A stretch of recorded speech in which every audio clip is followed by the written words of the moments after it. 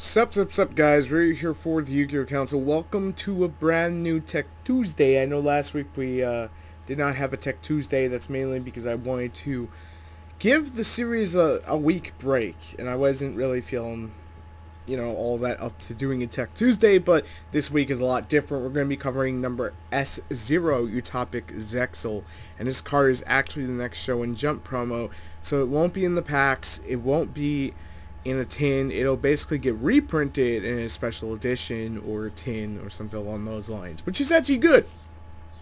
Bad for Europe, good for everyone else. So this is pretty much Shockmaster Reborn to an extent, and I always talk highly about a certain deck called Raid Raptors, which will be on the channel soon enough, and honestly, this is like the final push that deck really truly heartily needs, and I've been saying it for the longest of time. They just need like a perfect format, and we're getting close to it, and this card alone could easily bring us there, so we're going to go over to why. So I'm going to read its effect, and then I'll go into the uses and why you should actually give two shits about it, maybe even make it work for your own deck. 3 number exceed monsters with the same rank. Keep that in mind. Number exceeds with the same rank. By the way, there's birds chirping outside. You may be able to hear, because motherfucker. Now you won't hear the birds because I chaos trap hold them just like Blackwings.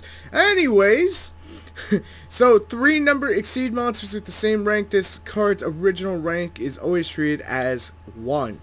You can also exceed this card by discarding 1 rank up magic normal spell card, then using a Utopia monster you control as the exceed material, and the materials that were attached to that monster become exceed materials for this.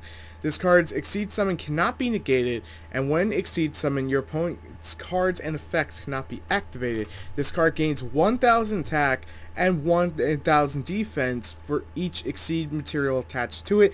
Once returned during your opponent's turn, you can detach 1 exceed material from this card. Your opponent's cards and effects cannot be activated during this turn. This is a quick effect.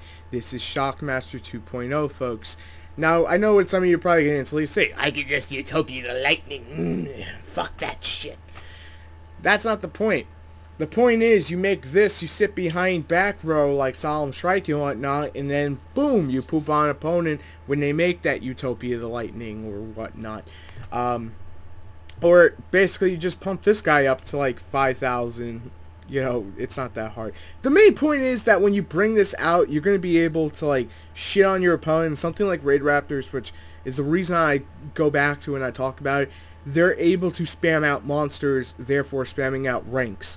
And that is a big holy shit moment when you realize how good this is, because that deck plays, not every version of it, but one of the prime versions plays normal rank up spell cards that are not quick play or whatnot, so you'll be able to get away with it. Now if you're playing something like way back in the day like Gadgets, or they call their comeback version and do a rank up version, or you're playing the rank 4 deck, with rank up magics that are normal, then you'll be able to actually use this quite well. And all you really have to do is do the Utopia Wombo combo. Utopia into Utopia Prime into Chaos 39 into another Utopia Prime, or however that you want to work that, and then overlay to this, and you get a big 4,000 beat stick that can pretty much nullify the field. And remember what I said about it's a Shockmaster 2.0, because you can basically poop on effects, and you're going to poop on Utopia the Lightning. You just call for effect on your opponent's turn. They can't use Utopia the Lightning's effect.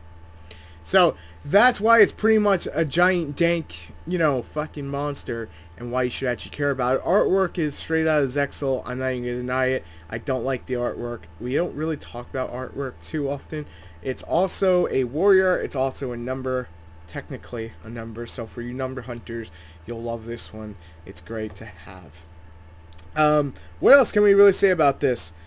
Right now, meta-wise, I can't say that it's any better than Utopia Lightning. It's a big push for Raid Raptors, pretty much putting them from that kind of rogue factor into a possibility of being lined up to actually overtake the game.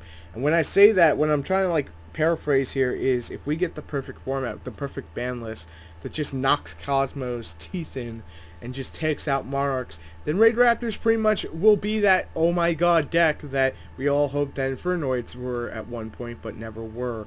So it's kind of sad, I know.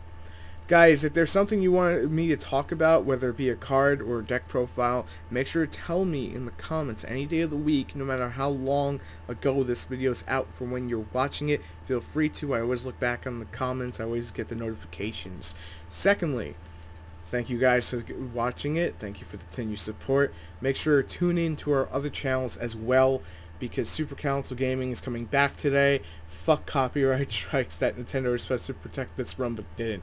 I'm just a little like salty from it. I'm still under the weather, so I'm gonna just end off the video here. Sorry that it's short.